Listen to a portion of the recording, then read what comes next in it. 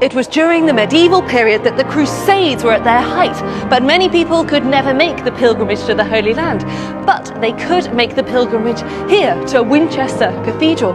And in the north transept is the Holy Sepulchre Chapel, a nod to the Holy Sepulchre Church in Jerusalem, which marks the site of Christ's crucifixion and resurrection. This chapel gives us a rare glimpse into how a cathedral or a parish church would have been decorated in the medieval period. And in this bay with its ribbed vaulting, it has some remarkable wall paintings. The main painting contains two scenes, the taking down of Christ from the cross and the laying of him in the tomb.